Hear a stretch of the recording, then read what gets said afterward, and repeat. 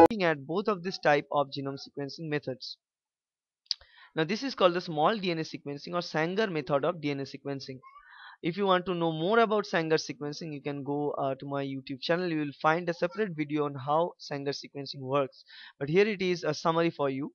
So here we are having this DNA strand, and this is the sequence we need. This is the strand we need to be sequenced. So what we need to do, we need to prepare the primers for the replication. So what we'll do, what we'll produce, we produce primers, which are short segment of oligonucleotide sequences. And the primers that will be produced by adding simply four different type of uh, uh, nucleotides, that is A, G, T and C, in four different test tubes, in four different vials. What we'll be taking in this vial, first vial what we take is C. Now these are the modified version of bases. We all know that the DNA is made up with these four types of bases, C, G, A and T. Now what we need to do, we need to prepare reaction mixtures. What we'll do, in each of these vials we'll provide a modified type of base. For example, in this case, if you provide a modified base which is C, the modification of the base that is carried out here is a type of dideoxytype. Now what we all know is that what we are having a sugar, pentose sugar, and this sugar is attached with base, and also it is attached with phosphate. So we are having this carbon number 2, carbon number 1, this carbon number 3. So it is attached with a phosphate via this carbon number 3, and also carbon number 5, it is attached with another phosphate. Okay, carbon number 1 is helping them to be attached with the bases, and carbon number 2 is the place to designate whether it is a deoxyribose sugar or a ribose sugar. Now for a ribose sugar, here it is a hydroxyl group at the bottom, and the top is hydrogen. But in case of deoxyribose, there is a this oxygen is not present in case of deoxyribose, so you get only hydrogen there. Now dideoxy means, in those cases what we have a one hydrogen at the second prime, a second carbon, and also hydrogen at the third carbon. So we are having two regions with di uh, two two places of carbon which is attached to only hydrogen, not hydroxyl. So that's why it is called di, means two, deoxy. So deletion of oxygen. So deletion of oxygen taken place in two different regions in this kind of sugars. So we'll take this kind of modified sugars and modified bases attached to sugars, and we'll add them into each of this mix. So in this mix, what we provide all the normal type of A, G, T and C, different types, and also we provide normal type of A, T and G, but we provide C. All the C are modified here. Now in the second batch, we are giving them A, C and G, all S, C and T, all of them are normal, but we only provide G which are modified. In this base, in this particular vial, we provide G, C and T, normal type of nucleotide, and modified A. So in each of the vial we provide one modified type and rest of the three normal type.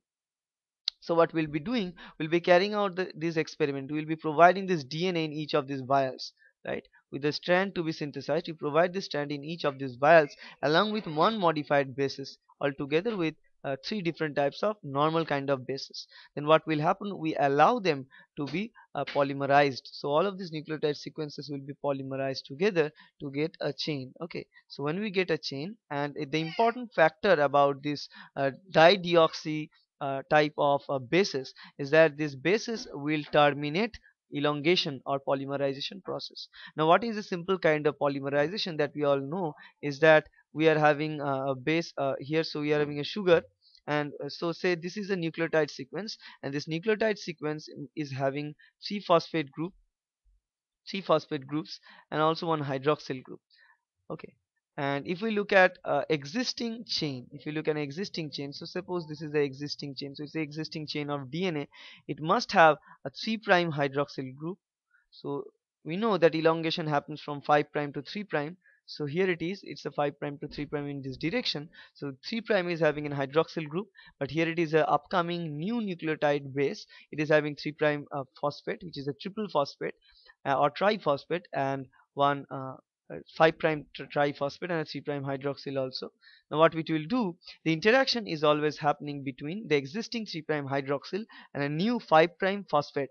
So this is a 5 prime phosphate. So the attachment will be carried out by these two groups, and as a result what will happen, inorganic phosphate, So pyrophosphate or PPI is released outside, and also water is released, and a result of that pyrophosphate is released, and as a result it is attached, one phosphate and one phosphate are attached with each other. So what we get is a link or polymerization between those nucleotide sequences.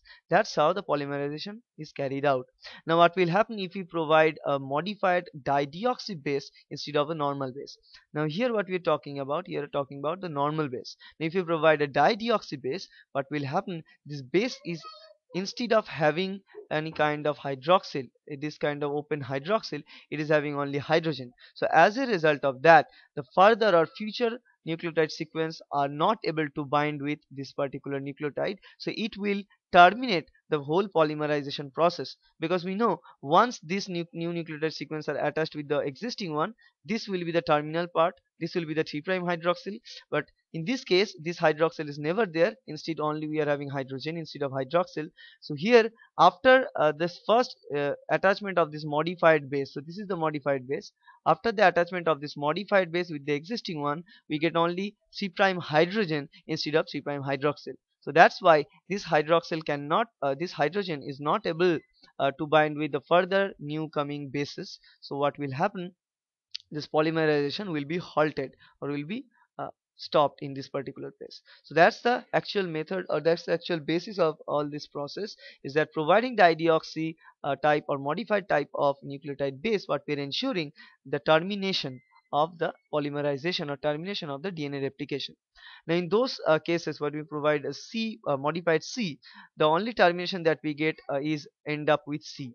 The case when we provide only T as the modified base, wherever T is inserted during the polymerization, it will stop the replication of the DNA, right? So here we can see this is the primer. When you provide only T, what it will give us, it will give us the truncated type of DNA, so it will block the replication of the DNA, right? So whenever we get T, it will stop the synthesis of DNA at that point, right? So in all these cases we get short segment of DNA sequences, all these directions, short segments of DNA which is not totally replicating the sequence of our interest. So what we get for C, we get a different stretch of sequences or length of DNAs. For G we are having different length of DNAs. For modified A we are having different length of DNA, and for T also we are having different length of DNA.